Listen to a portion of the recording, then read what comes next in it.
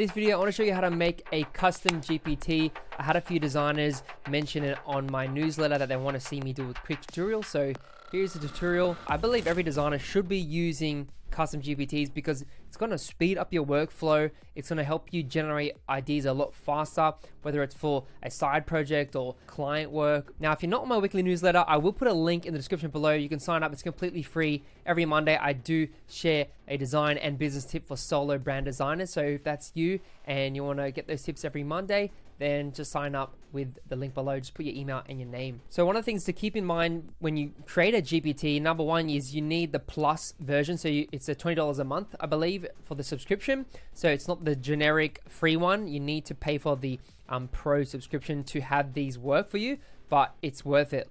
The second thing is that you don't want to make one GPT do everything. You want to create multiple custom GPTs that do something really well, a specific task.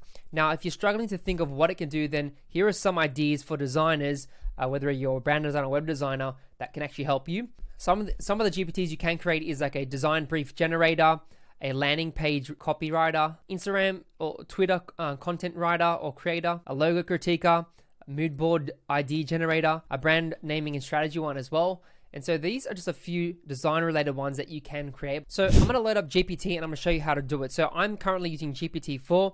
It gives you the benefits of all the features. Now, what you want to do is go to the left-hand side. You can see I've already created some GPTs. I'm going to build some more and I can always tweak and update these, but I want to click Explore GPTs. Once you do that, you can see there's a GPT store that allows you to download other people's GPTs. I would prefer to build my own that's based off my process, my thought process, my thinking, some of my ideas, my frameworks. And so it's more custom to me. If you use these ones, it's based on other people's thoughts and ideas and concepts. So I recommend building your own. So if you go to the top corner, you can see you can click on My GPTs or Create. But we want to click on Create, and it will take you to the GPT Creator. Now, once you're in here, you can create one. If you click Create, you can see GPT will actually help you build the GPT by giving it some prompts and some ideas. This is for like beginners that really want a guidance and use this. If not, you click Configure, and this is the one that we want to use. So for this one, I'm going to go brand naming and strategy. You can put a description if you want based on my clients, based on my brand workshop. Doesn't really matter what you put in there. It's fine. That's just for you. And then we've got the instructions. Now, before I go on the instructions, you want to go down. Conversation starters, don't worry about that. Doesn't matter. You want to turn on Code Interpreter. This basically enables you to analyze data, upload PDF files, which we're going to need. So once you've done that, what you want to do is you want to go and upload a bunch of frameworks or strategy files that are PDFs. So for example, if I go to the one I already have here, I'm going to click Edit My GPT. You can always go to the GPT and click Edit. I'm going to go down. You can see I've got brand strategy, messaging. I put a couple of naming PDFs of ebooks I've bought in the past. Some books from Marty Numai as well in PDF format. And so this will help generate names. All you got to do is upload, find the file, and upload that, which is cool. And so I will show you the instructions that I gave my brand naming GPT instead of me typing it and showing you. You're a credible brand strategist with 20 years experience in the industry. Your role is to come up with a clear, concise brand strategy that a small to medium-sized business can implement and action on. Your role is to also come up with a brand name when prompted using naming methods from authors Rob Myerson, Joe Murella, Alexander Watkins, and Ellie Altman. So those are all brand naming books. Some of them I bought, some of them you can get on Amazon. And I do recommend supporting these authors, buying the books, learning yourself. Don't just rely on GPT. It's good to get the ideas. When you receive a brand strategy workshop PDF file as a reference, you must distill it down so everything can fit onto one page so I can send it to my client. So basically, every time I do a brand discovery workshop or a strategy workshop with my client, I summarize it all into a PDF. It's got all the text in there, everything that I had in my Adobe Illustrator file that I was working on. It will basically, when I upload that, I want it to read that file and combine all that and to generate the strategy. This is very important that you add that instruction. Now, as we continue, if you don't receive a reference PDF file for the brand, treat the brand as a concept brand. Avoid providing cliche or common strategies, ideas that are common amongst average brands. Always use stuff that is relevant to the most recent technology and best practices. Your goal is to provide unique ideas the client can implement. Format the results with headlines and paragraph spaces. So I'm giving it clear rules on how to format. I'm basically telling it what its role is and who it is. And also I'm telling it instructions on what to do when you receive files and where and what information to receive. And obviously I'll give it the knowledge base, so I can always say tap into the knowledge base. You'll create a strategy in a few steps. So now in this section here, I'm starting to create steps for the brand. Just keep in mind, I think there is a word limit of 2,000 words or characters in this instruction sheet. I don't know if they've updated it, but just keep in mind, you can't just unlimited put text here. You just want to be very specific, very clear, very succinct. Provide the following when prompted for step 1. So I'm going to show you in a minute. When I say step 1, it's going to generate all this. So I want it to do, you know, the North Star, the brand strategy, brand mission and vision, business goal, 3 core brand values, 1-line position statement, elevator pitch, USP. Then once that is complete, only when asked will you go ahead with provide step 2. So once I get the information, I'll copy and paste that, put it in a Word doc or put it in Notion, and then I'm going to say step 2, and the GPT will provide the next one, will be brand tagline, slogan, voice and tone, personality, scripted keywords. And then once that is complete, when you're asked, you'll go ahead with provide step 3, and then action plan, to-do list. And obviously I can tweak these and fix it, and etc. So that's what you got to do inside the GPT. Okay, and so once that is all done, all you got to do is go to the top and click update or confirm. Just make sure you tick on only for me, unless you want everyone to download it. But it's better to make your own private one. So click only me, then you click confirm.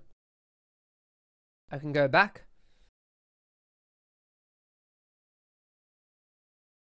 I can click on my GPTs and you can see all the ones that I have. So I've got a newsletter one, brand strategy one, design briefs. And you can see this is the one that we just created today. And obviously it doesn't have any of the text. And so I can delete this GPT right here. So I'm going to go to the left and click on the GPT, and now it's ready to load once you've got that going. So now what I can do is I'm going to attach a recent strategy that I've done for a client. So I'm going to upload my brand discovery workshop summary. Okay, it's just a PDF. So I'm going to double click, load that in.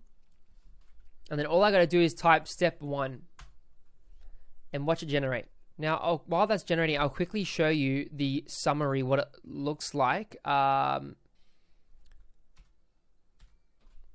It's just got all the text, you know, the purpose, the vision, the brand values, personality slider, you know, all these type of things, archetypes, key features, benefits, user personas. That's all it is. It's just my template. You can actually download it. I'll put a link in the description below if you want to download that. But let's go back to what it generated. So now you can see what it's done. You can see based on the detailed information from the brand discovery workshop summary and additional insights from various sources and brand strategy, I've distilled essential elements of Horizon Doors Blinds, which is my client that I worked with. Brand strategy into a concise, actionable format. Here's a comprehensive overview. So we've got the North Star of the brand. We've got the strategy, the mission, and the vision. So all the stuff that I listed out is there.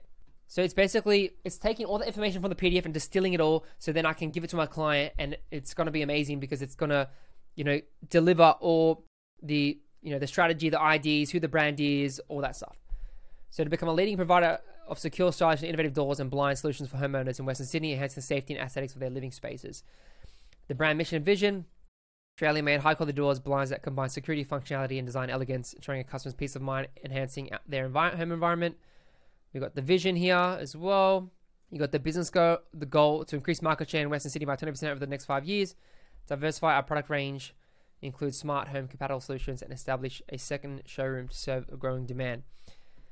Now, some of these things, it may not seem that you mentioned it in the PDF, so you want to be very clear that, you know, in the instructions that you clearly have to state, like, use the information from the PDF, or else it's going to generate ideas based on, you know, that information. We've got the 3 core brand values: quality and reliability, customer centricity, and innovation. The 1-line positioning statement: we offer premium Australian-made doors and blinds to homeowners in West Sydney who seek to improve their home security and aesthetic appeal, enabling them to enjoy enhanced comfort and peace of mind. And that's exactly what we said. We said peace of mind, comfort, homeowners in Western Sydney, and security. Like that, those are the main things that we mentioned in the PDF, which you can see, and it's literally using that. We got the elevator pitch here. At Horizon Doors and Blinds, we understand that the safety and appearance of your home are paramount. That's why we specialize in high-quality Australian-made doors and blinds designed to provide both security and style.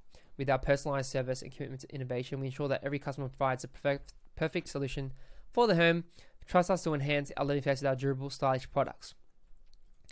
Now, you can always say, use more natural language, you know, simplify this, shorten this, all these type of tools to craft it and make it better. And obviously, the first round might not be good, but, you know, because I've customized this GPT, it's going to give me way better results instead of just doing the generic like going into ChatGPT and saying, hey, generate a strategy. Like, that's not going to be good. This is more targeted, it's more specific.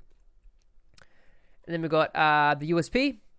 Unlike our competitors, Horizon combines the reliability of Australian-made products with cutting-edge design and smart home technology, offering a unique blend of security style. So it didn't mention it uses Safeguard, or CrimGuard is one of the technologies. So I would probably change this and add that in to make it more specific to the client.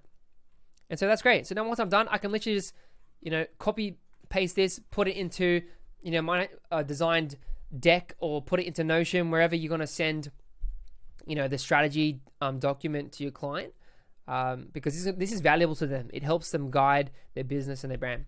Now, once I'm done with that, I can go step 2, and it's going to start generating all the next part of it. So it's going to give me a brand tagline,